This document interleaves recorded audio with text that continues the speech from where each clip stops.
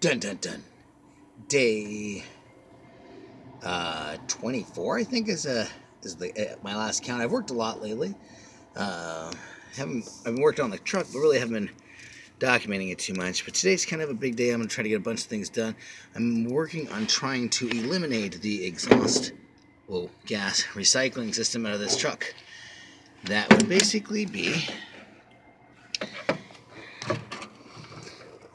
so see, my wrench is connected onto a little fitting, and that braided line is a hose that goes over and provides exhaust gas, heated exhaust gas, for two purposes. One is to warm up the carburetor, and the other is to basically pump exhaust gas into the engine. Reduces emissions, supposedly helps also warm up the engine better. The manifold, yeah, blah, blah, blah, blah. It leaks. It's a piece of shit. It doesn't do anything. It's been messing with my choke and all sorts of stuff. So the process right now is to take it off. But boy, this is an interesting task to do. I just got to basically take this thing off. But the wrench is an odd size. So anyways, I'm making it happen right now. I don't have a whole lot of clearance with this circulation hose here, which is another thing I plan on eliminating in the next day or two.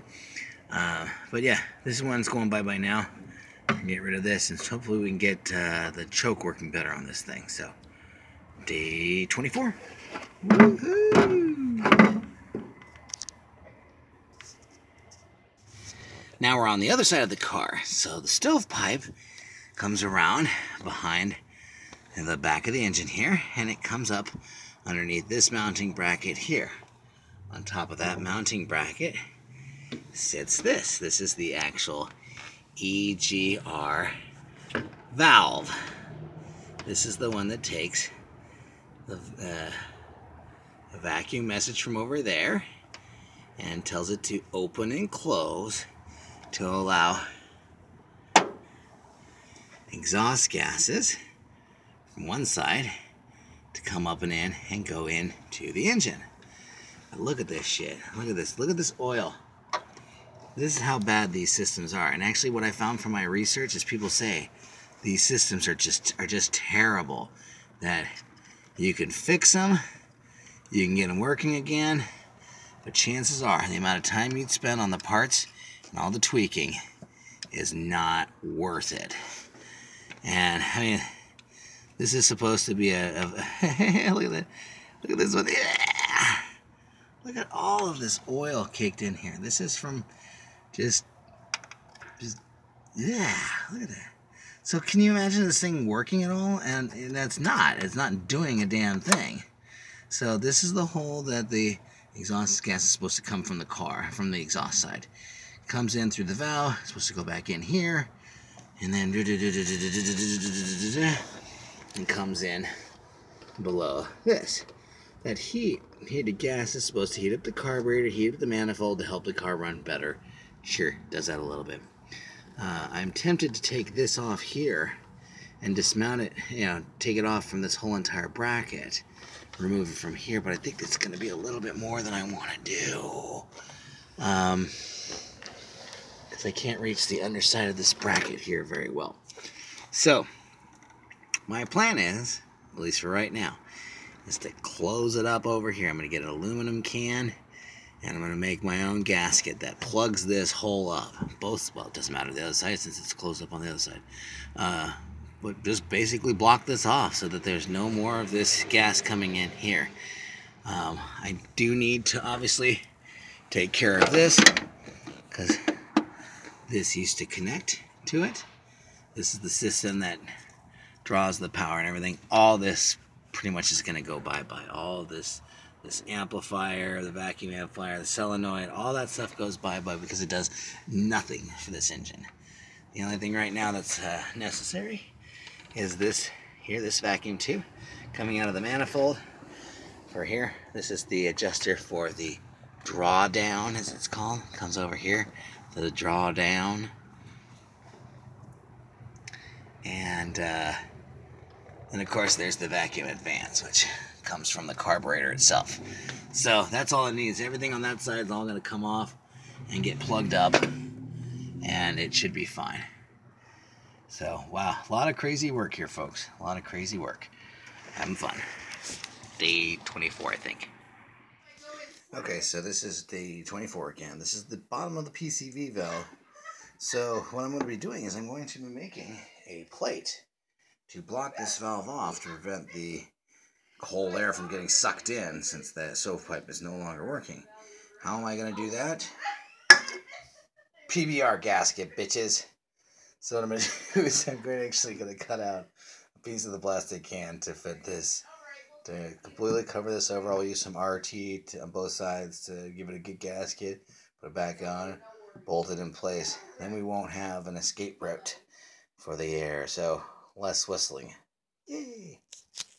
So I have made a little aluminum foil and duct tape gasket. I couldn't find my RT, so I figured, well, duct tape's gonna work. So this is gonna go in this place. We'll put the actual valve over the top of it to bolt it into place and close up some vacuum lines and see what trouble we've caused.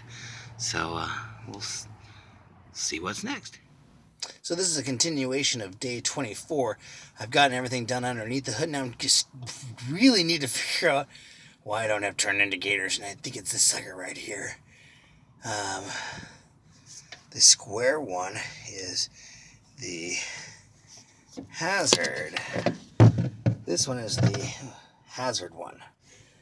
The round one, I believe, to be the turn indicator one, but I won't really know because I can't pull it out. This is one of these weird gear changes that some of these models didn't have this. And as you can see, this little bracket that it's put in here with, it's kind of odd. It looks really like an afterthought. So I'm gonna have to dig that thing out real quick and see what happens. Isn't that crazy though? Okay, see, well, I've disconnected, and I think I've noticed one small problem. I see a socket with 1, 2, 3 prongs and only 1, 2 cables coming out of it. Question is, where is the third one? Ah, yes, the world may never know. So, yeah, geez Louise. Okay. But it only has 2 prongs. So, I don't know what the story is here. I really am not sure what's going on here. Why would you attach something with a 3-prong connector? Right? 3-prong connector. 2-prong switcher. And I'm confused. So, yeah. Let's go inside and find out what the hell this thing is to begin with, and find out what we get next. Let's see, just so I have reference here, I have 2 wires. One is, I think it's all green. Hard to tell. Let me see if I can get in better view here. Put some light on that thing. Light on that son of a big hand. Alright, so one is green. The other one is green with a yellow stripe. And that green actually might be dark blue. Boy, she's old wiring again. Issues of old wiring. This one right here. Alright. Figured out. I have to just rewire the whole goddamn thing. Alright, day 24. This is one of the last projects I'm trying to get done today. It is the turn signal flasher. My turn indicators don't work. A lot of hand signals. Not a big deal. A little cold this time of the year to be doing hand signals though. So, yeah, this car is an unusual one of those changeover models where it has 2 flasher mechanisms. There's one flasher, this one, for the turn indicators. And there's another one of these just for the emergency flashers, turn signal flasher. So anyways, didn't know this. This was very well hidden, actually. And being a transition year, this is the last of the cars that had this. I was able to find this actually way up underneath the steering wheel column and pull it out, and I can tell you it's a Japanese, probably original to the car. I'm sure there's a way I could read the date on that one, but anyways, I pried it open, and sure enough, it's in bad shape. The contacts are fried. There's some stuff coming out of it, but so basically it's fried. It has the flash mechanism has a kind of a heat sink in the bottom that acts as like a ground, and that's what's all fried out in there. So that's why it's been actually going to ground as soon as you plug it in. So it stays on this ground. So anyways, $13, not too bad. So I just need to order it, put it in, and drive with warm hands. Woohoo!